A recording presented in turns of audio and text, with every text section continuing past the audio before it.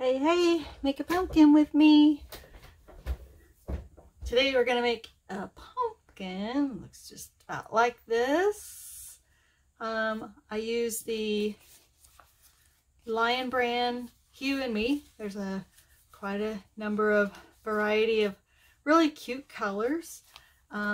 So other items you're gonna need are a hook. I use an I-9. It's I or size 9 or 5.5 millimeter. And then you could use others. I'm sure that's fine. You'll need some scissors and a yarn needle. Oh, and some stuffing. So to get started, this is probably going to be the most boring video you've ever seen on YouTube, but it's going to be rough, but I'm going to give it a shot. So here we go. Make our little slip knot. And we're going to chain. And I usually leave a tail about yay long. And we're going to chain 13. 3, 4, 5, 6, 7, 8, 9, 10, 11, 12, 13.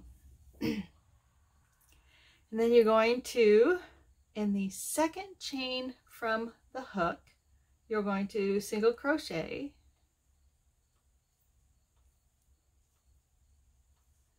And then you're just going to single crochet all the way across.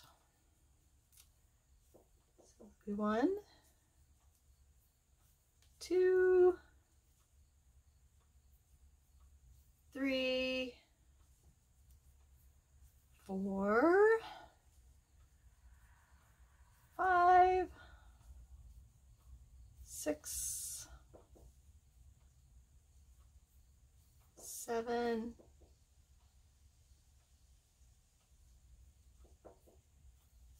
8, 9,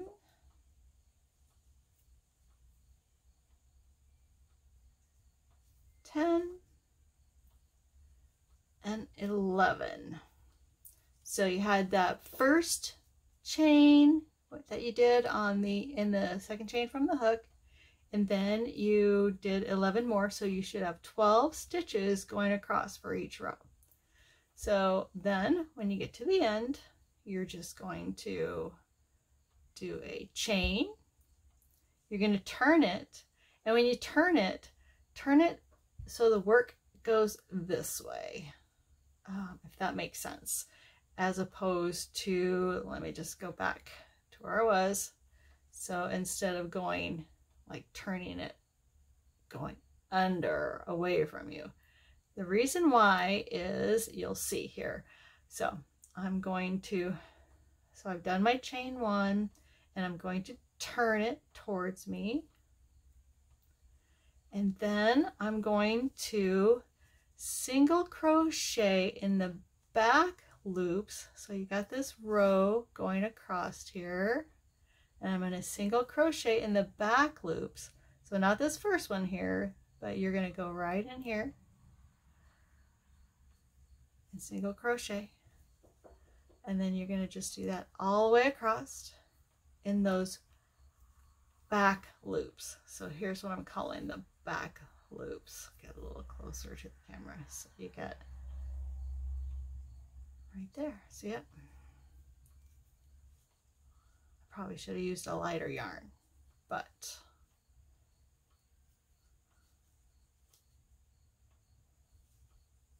and we're just going to go across. This is such an easy pattern. I just love making these pumpkins. They're so cute. And, oops, more on there.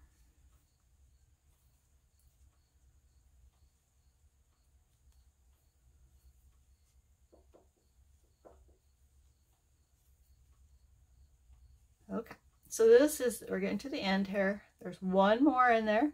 You can see that little guy right there. Pull him up.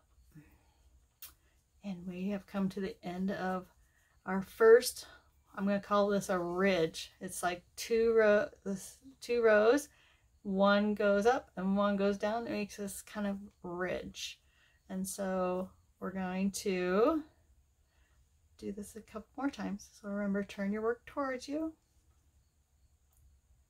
And then just start in that first one.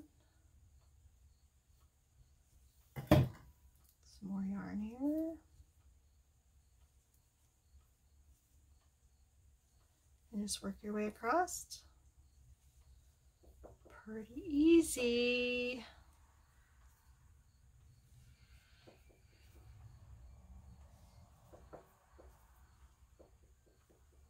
Okay, oopsie, that's getting kind of a little snag, but we'll just hide that right on in there.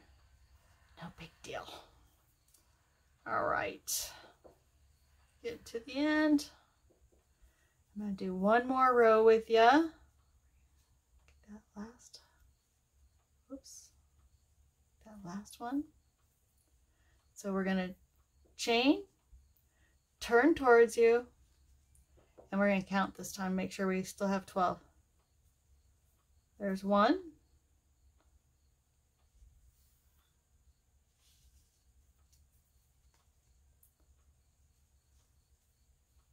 2,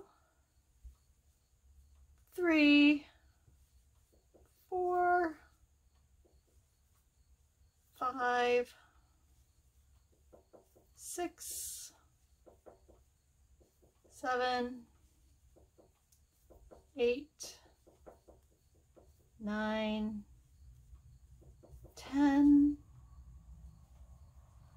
11, and then we're gonna have 12. Number 12 is kind of hiding in there usually, so you just have to go in there and find it. See? All right, so that's the end of our second ridge. You see how, so every 2 rows you get this ridge. So go ahead and finish. I'll go off camera and do the next 6. So we'll have a total of 8 ridges. There'll be 16 rows altogether, you know, making the ridges, not counting our foundation chain. So you're going to have 8 ridges total. So come back then.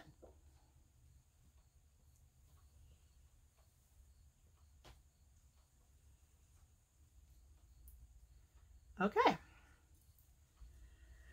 Here we are. We've got 8 ridges. 1, 2, 3, 4, 5, 6, 7, 8. Do you see how that's, we got the ridges.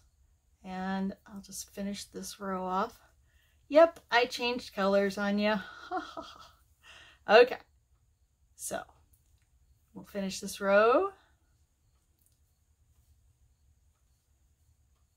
And then I just didn't want to make you sit through that, going back and forth doing all the rows. So hopefully you figured out to just pause it. Okay, there we are. We're our last one of our last ridge. We're just gonna give that a little pull, and then we're going to lay it down, pull this because we want a little extra to work with. So for sewing, don't be alarmed, it's not that much sewing. And I just do it about, oh, so long there, and give it a cut. Pull that out. And then what we're going to do is we're going to turn it over. And we are going to thread our needle. And then we're just going to fold it over like so. And your stitches are just going to kind of line up. It doesn't have to be perfect. And then we're just going to come through with this, through that first one, just to start, get that started. And you're going to see you got a stitch here and a stitch here. And you're just going to And do that all the way up. This is the small pumpkin. It's pretty easy to do larger pumpkins. It's exactly the same thing. You just do a few more stitches in a row and a few more ridges, a few more rows. I'll put a PDF of the pattern. It's definitely a rough one, nothing professional, but I'll do hopefully it'll help, but I'll do put a PDF for the pattern in the description of the below. And almost there. A couple more stitches. There's one. And this last one. Just got a nice little seam there to bind it all together. And then give it a little twist to get it twisted back up. And you're just gonna tie that to the beginning strand there. Make just a little knot. I kind of make it tight. It doesn't have to be super tight. And then in the top of each one of these ridges, we are going to make a slip this through. So I'm going to do it right where there's, where it's going to have some plenty of, you don't want to do it through just one strand. You kind of want to make sure you got a couple just to give it some strength there. So we did the top of that one, and now we're going to come over here and do the top of this one. And then we're going to do the top of this one. And there were 8 ridges, so we're going to have 8 to slip through.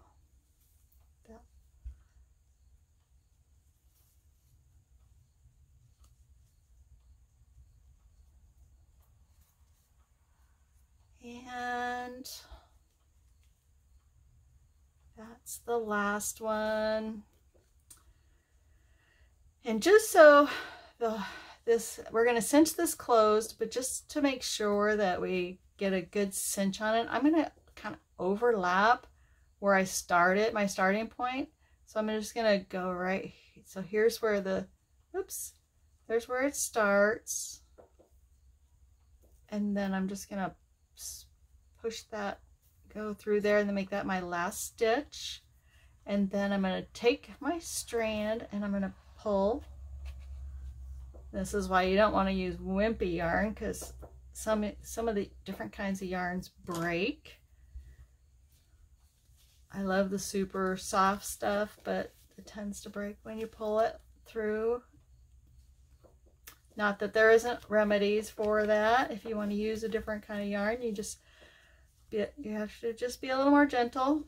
So you're going to just make sure that your hole, you don't want to, too big a gap there. So you want to close that pretty tight.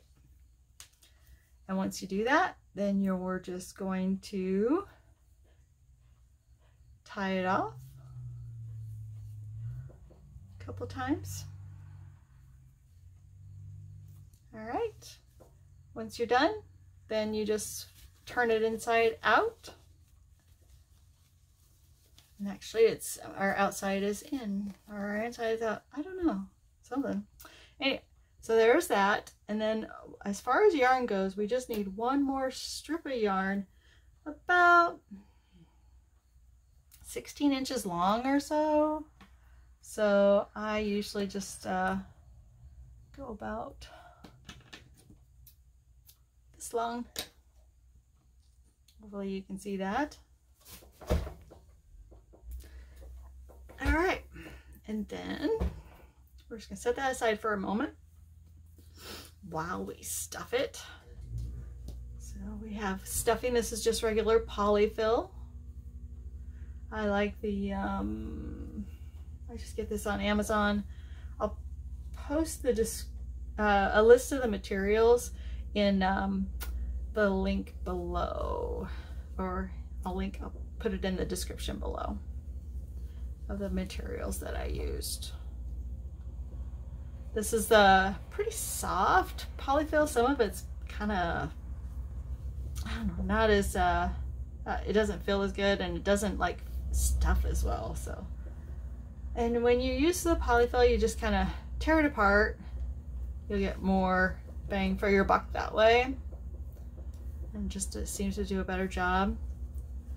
And so you're just gonna get it good and stuffed.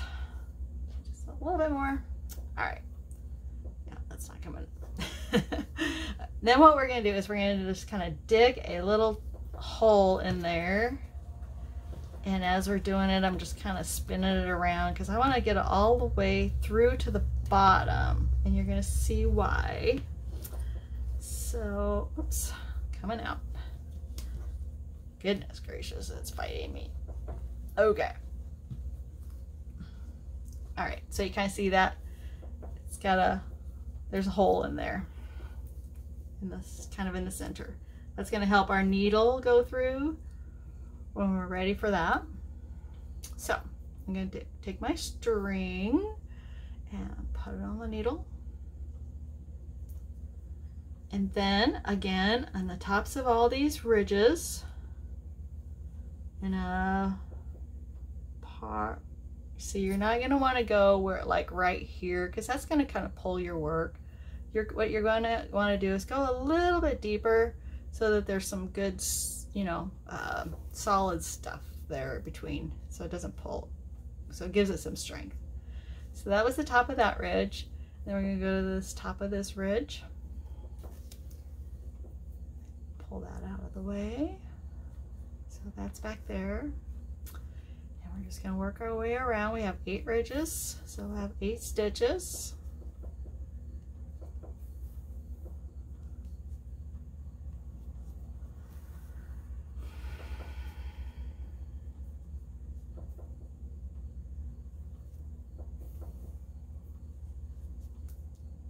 And, oops, don't really want to go through the stuffing. It's no big deal if you do. All right, so we're back around, and again I'm going to come cross over just so it has some strength, and I am going to cinch it closed. So we're going to hold this piece so it doesn't pull on us, and then we're just going to pull that. Oh. Okay. This one you're going to actually need a hole there though, because the reason why is, oh, I forgot to get a stem.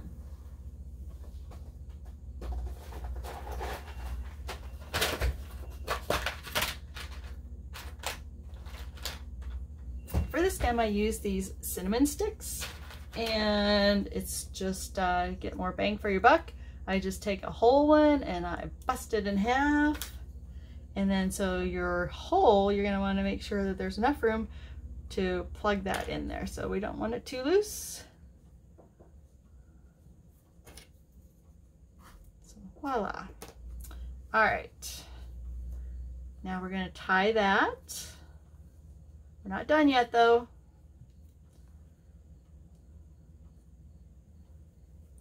We are getting close though.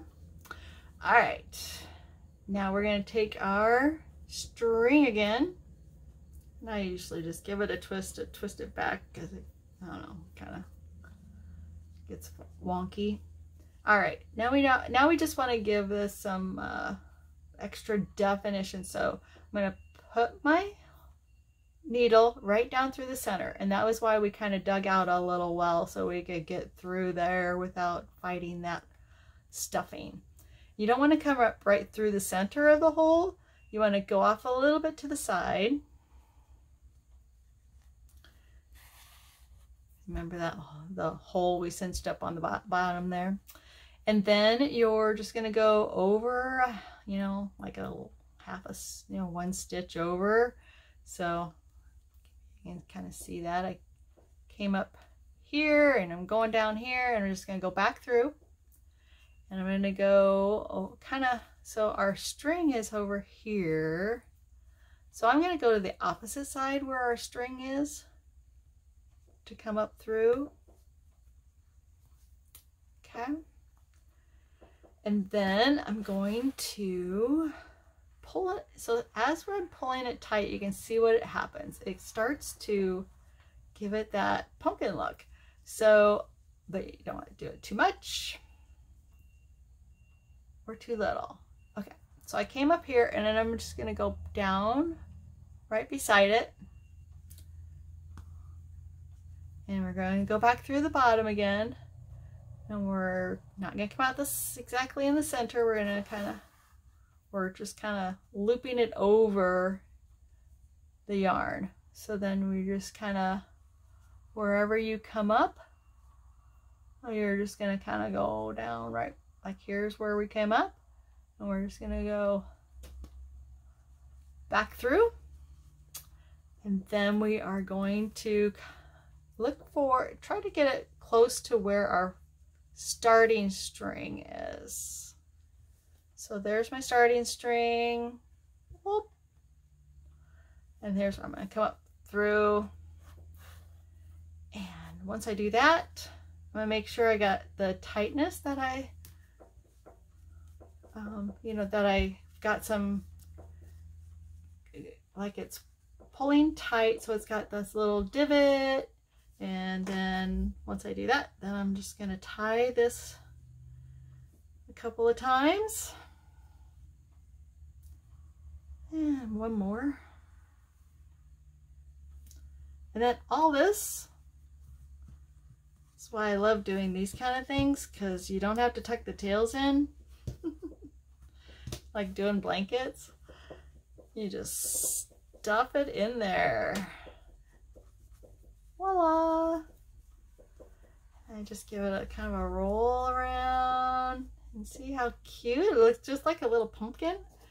And then we're just going to put in our little cinnamon stick. There's the jagged end, and there's the better end, and there is a pumpkin. Voila! Hope you enjoyed that. Thanks. Bye.